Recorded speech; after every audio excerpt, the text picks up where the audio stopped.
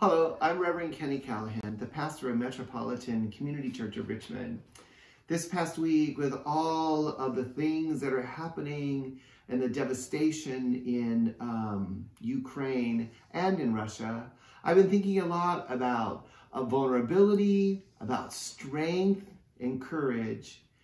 Through her TED Talks and books, Brené Brown invites us to recognize that while vulnerability inevitably opens us up to feeling things that we might want to avoid, it also encourages and enables us to be more authentically human, more caring, more compassionate, and more courageous than we would otherwise be. She reminds us that that courage comes from the Latin word cor, or heart, and defines courage as living from the heart, a willingness to embrace our vulnerability in order to be our authentic selves. Christian courage, then, might be the kind of living that comes from believing that as God's beloved, we are enough, and that those around us are enough too, and that they are also the beloved of God and deserve our love, empathy, and respect.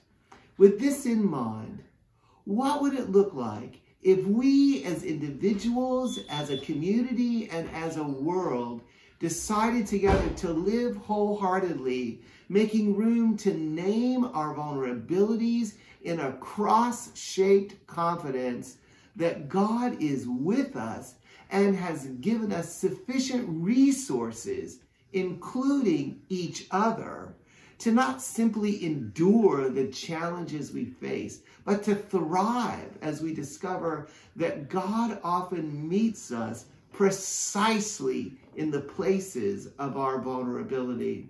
What might happen if we as individuals and as a community and a world might feel safe to name where we feel most vulnerable, whether in relationships or a job or experiencing pressure from our friends, perhaps a health issue, or maybe even a difficult conversation, or even when we have treated someone poorly.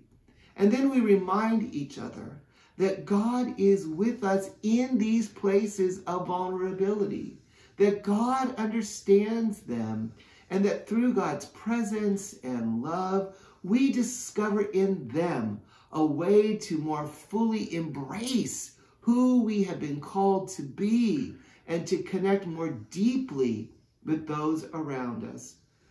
To be vulnerable is a courageous thing. And to embrace the vulnerability of God we know best through the manger and the cross is also a courageous thing. Courageous and, I believe, needful. And in risking the courage to be and feel vulnerable, we are constantly transformed. And in doing so, as God's beloved, we not only will be transformed, but we will help others be transformed. And then together, the world will be transformed by our example, by our actions, and by our love and our relationship with the divine. Now that's vulnerability, strength, and courage.